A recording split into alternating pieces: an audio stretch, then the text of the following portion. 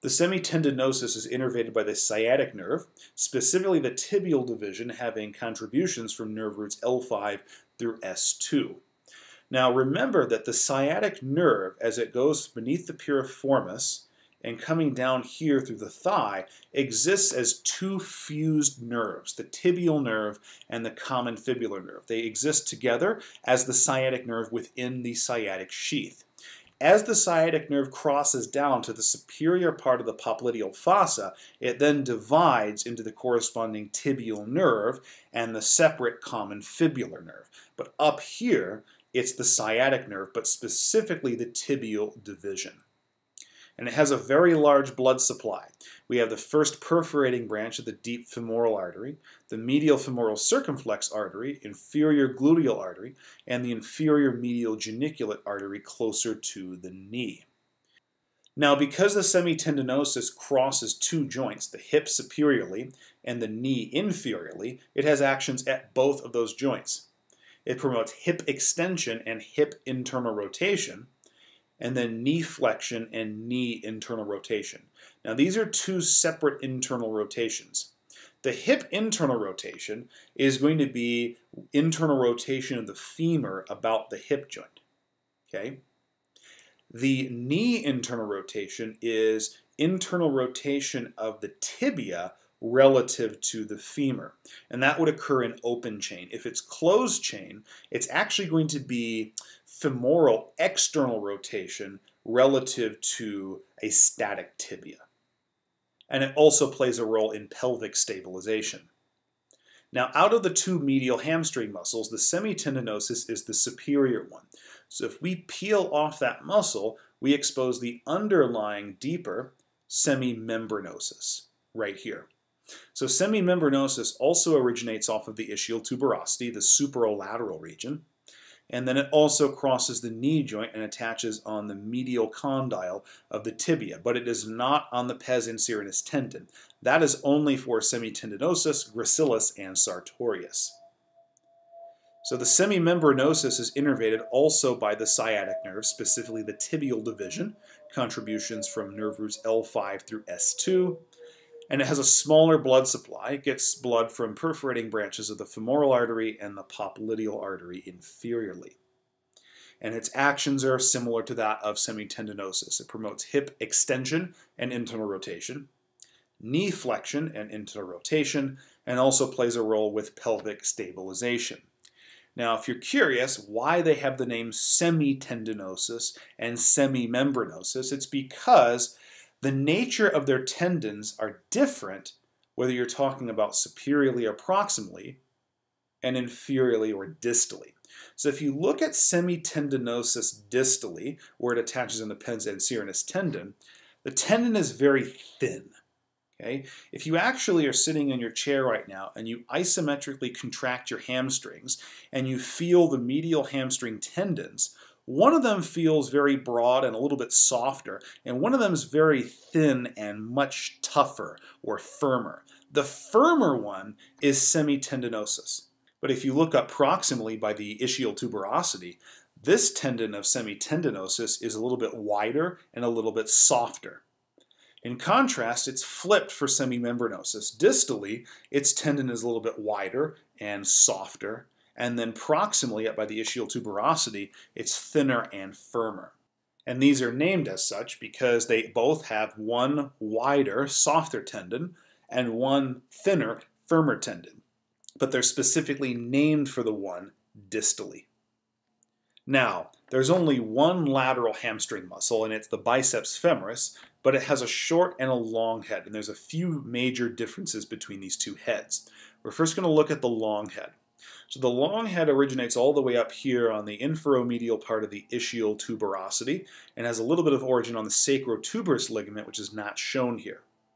After crossing the hip joint, it goes inferiorly and crosses the knee joint, but laterally. So it inserts down here on the fibular head, specifically the lateral aspect. Its innervation is the same as that of semitendinosus and semimembranosus. Sciatic nerve, tibial division, nerve root contributions from L5 to S2. Its blood supply is via the inferior gluteal artery, the deep femoral artery, specifically the perforating branches, and the popliteal artery more inferiorly. And its actions are very similar, except because it's a lateral muscle, instead of internal rotation at each joint, it's going to promote external rotation. So at the hip, it's going to promote hip extension and external rotation of the femur about the hip. At the knee, it's going to promote knee flexion and knee external rotation, meaning external rotation of the tibia relative to the femur. That would be an open chain. If it's enclosed chain, it's actually going to be internal rotation of the femur relative to the tibia. And again, it's going to promote pelvic stabilization. So that was the long head of biceps femoris, but we also need to consider the short head of biceps femoris, which has some major differences from the other hamstring muscles. The way we're going to think about these two heads is starting down here at the insertion. So both heads of biceps femoris actually both insert on the lateral aspect of the fibular head. Now as we go up proximally, we actually see that it divides into two muscle bellies around right here. The one we just talked about, the long head, its muscle belly goes all the way up to attach on the ischial tuberosity. That's its origin. But there's another head that comes off of here that doesn't go up as far, and it kind of terminates about right here. It's a little bit deep to the long head. You can't really see it. There's a little bit of it exposed on the outside here. That is the short head. It originates off of the lateral lip of the linea aspera of the femur. And it also has a little bit of origin on the lateral supracondylar line, which is more inferior down here. Again, you can't see that. So the short head doesn't go up to the pelvis. It stays down here on the linea aspera of the femur. So it doesn't cross the hip joint. Therefore, the short head of biceps femoris cannot extend at the hips. Its only action is at the knee joint. And it's going to be a knee flexor and external rotator of the knee, meaning in open chain, it's going to promote tibial external rotation relative to the femur. In closed chain, that would be femoral internal rotation relative to a static tibia.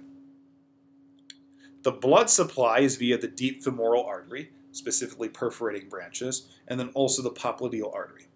So one major difference between the short head of biceps femoris and the other hamstring muscles is that it doesn't have any actions at the hip. It only has actions at the knee, and therefore it cannot promote pelvic stabilization.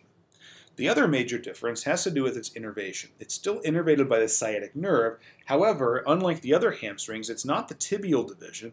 It's actually the common fibular division of the sciatic nerve. However, making learning a little bit easier, the nerve root contributions are still the same, L5 through S2 for the short head of biceps femoris. So the three muscles that we just talked about, the semitendinosus, the semimembranosus, and the biceps femoris, those are the three true anatomic hamstring muscles. However, there's another one that is not a true anatomic hamstring, but it functions as a hamstring. So we would say that the hamstring part of the adductor magnus is a functional hamstring muscle. Now this is not in the posterior compartment of the thigh. It belongs with the other adductor muscles, which are in the medial compartment of the thigh. And to really understand this muscle, we're actually going to go to the next slide. These are both posterior views of the adductor magnus, but I want to take a look at this one on the right because it's nicely color-coded. So all of this is adductor magnus, and of course the hamstrings have been removed so you can see this muscle. Now there's two components to it. Let's knock this one out first. This one in purple over here is the adductor part of the adductor magnus. So this one actually functions as an adductor. Okay? It's also termed the pubofemoral portion or the diagonal portion because if you look at the fibers, overall they're running diagonally. Okay? This is the adductor component. The one that we care about here is this one that's colored red. This is the hamstring part. It's also called the ischiocondylar part or the vertical part or vertical fibers because the fibers run vertically. Now its origin is up here on the ischial tuberosity. Its insertion is down here on the adductor tubercle of the femur. Now you'll notice here that this muscle does not cross the knee joint. So it only has functions at the hip. So when we say it functions as a hamstring, it's not functioning as a knee flexor. It's only going to be functioning as a hip extensor. And it can also internally rotate the femur at the hip. So not a knee flexor, it's only a hip extensor. And that's why we say it has a hamstring type function. And because it crosses the hip joint, it can play a role in pelvic stabilization. Its blood supply is via the deep femoral artery, the femoral artery proper, the popliteal artery, and the genicular artery. Now the innervation of adductor magnus as a whole is split. The pubofemoral portion over here, which is the adductor part, this is innervated by the obturator nerve. We don't care about that right now. What we care about is the hamstring part, this ischiocondylar part. This part is specifically innervated by the sciatic nerve, specifically the tibial division, which is the same as the actual hamstring muscles. However, instead of getting nerve root contributions from the L5 to S2 nerve root range, the adductor magnus hamstring part only gets nerve root contributions from the L4 level. And to conclude this video, this is a nice little picture that shows the innervation of the hamstrings via the sciatic nerve. So the sciatic nerve emerges from beneath the piriformis muscle right here, one of our hip external rotators. And the green part here is the tibial component. The yellow part is the common fibular or common peroneal component. Right? And they're fused together initially, contained within that sciatic sheath, and collectively they're called the sciatic nerve. You can see here that the tibial component gives off motor branches to the semitendinosus, the semimembranosus, the long head of biceps femoris, and you can also see the hamstring part of adductor magnus. Even though it's not a true anatomic hamstring muscle, it's a functional hamstring muscle. And then remember that the oddball of the innervation is the short head of biceps femoris, which receives motor branches from the common fibular part of the sciatic nerve. And then just remember, as that sciatic nerve traverses inferiorly, eventually it hits that superior part of the popliteal fossa, where then the sciatic sheath terminates, and the two components separate into individual independent nerves. This would be the tibial nerve, and this would be the common fibular nerve, which, as it branches around the fibular head, then divides into the superficial and deep fibular nerves. Thanks for tuning in. Please like, subscribe, and check out my Instagram for cool science and not science stuff.